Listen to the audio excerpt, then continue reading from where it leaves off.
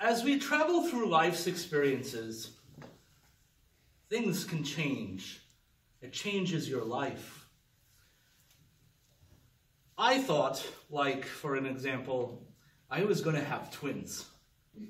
That's what the nurse was saying. The week later, I'm having triplets. Well, that event can change your life. Madam Toastmaster, most welcome guest, and fellow Toastmasters. Your past experiences define your character, who you are. Let me tell you of a story that defined who I am.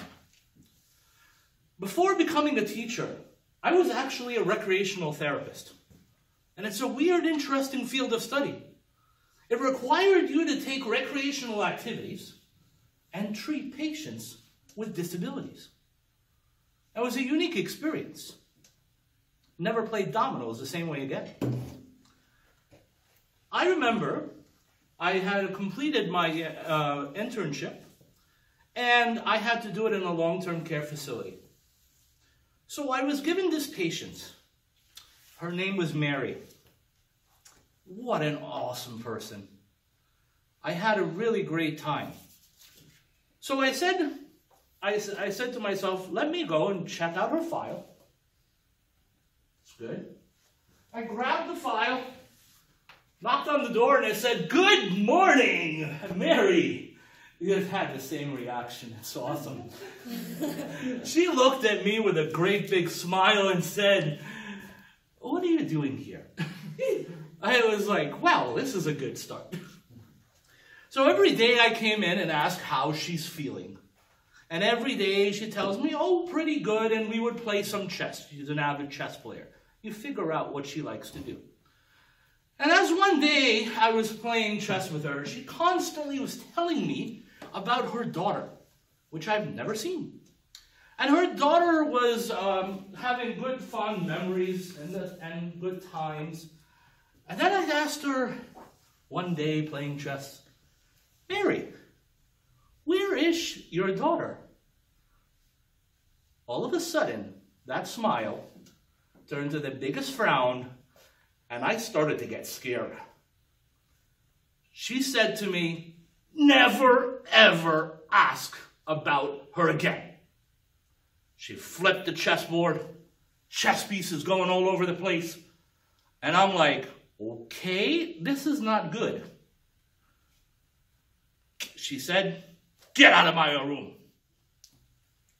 I walked away, and it was the strangest feeling. Everybody at the nursing station stopped what they were doing and looked at me. It is really an awkward feeling. Hopefully you don't experience that. I was determined to go back and see what happened. So, grabbed up my chessboard again, my chess pieces, set it up and asked, so Mary, how you doing? She let me know how she's doing. She made sure that she's only going to mention about her daughter. She mentioned her daughter's name was Sarah. And she said she never saw her since she went to the nursing home. It was a pretty sad situation. So one time, Sarah looked at me straight in the eye. And it says, David, I need you to find my daughter. Wow, what a statement. So I said, Mary, I'm going to find your daughter. I walk out of the room, ask the social worker, do you know what happened to her daughter? The social worker laughed in my face and said, oh, let me tell you there, Davy, she doesn't exist. She doesn't exist. So Mary is telling me she has a daughter. Her social worker is telling me she doesn't have a daughter. Well, what am I going to do? So I tried to ignore it and figured, okay, maybe she's trying to play me. A couple of days later, she asked me again, David, did you find my daughter? I had to lie, but I said, I'm looking for her right now as we speak. I will find your daughter. I walked out of the room feeling really, really bad. And I decided to ignore the social worker's statement and did my own research. Yeah, sure enough, she existed. But she passed 2 weeks after she entered the nursing home. It was in her best interest not to tell her, not to tell Mary. I was determined to tell her, despite what they were saying. So I said to myself, Monday morning, I'm going to tell her. And I spent all weekend figuring out, how am I going to tell Mary that she had a daughter that passed away 2 weeks after you arrived at the nursing home? Well, the weekend was over and Monday was here. I look at my patient list and files. She's not there. Now, I know exactly what that means. She's actually on another list that we have in the nursing home. A list of patients who didn't make it through the weekend. I was devastated. I didn't have a chance to tell her that she had a daughter. It was terrible. At that moment, something clicked for me, and I realized there is no way I can become a recreational therapist for the rest of my life. I was too emotionally connected to the patients that I was dealing with. But I needed to support the family, and I needed to find a job. So I took the skills that I learned as a recreational therapist, and I started to teach Microsoft Word and Excel at an up-and-coming computer company.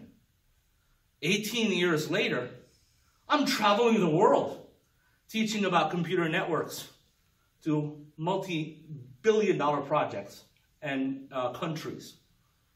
Now that's a great chance and feeling, and it's a perfect example how events in the past change your future, can make a difference.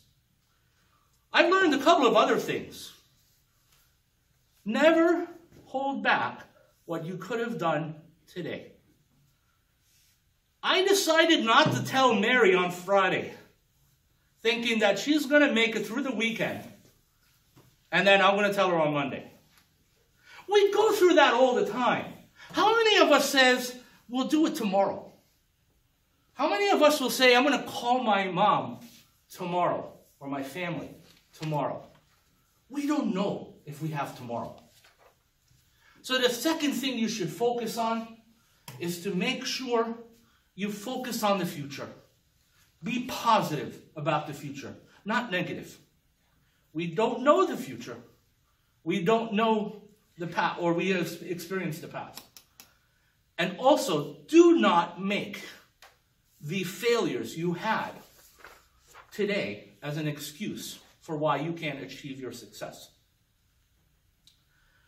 Who knows what would have happened if I told Mary that her daughter passed away that day. But I do know one thing. Because of that experience, I'm a technical instructor and I'm in a better situation. So remember, always think about the future, forget about the past, and never use failures of today as an excuse for not achieving your goals. Madam Toastmaster.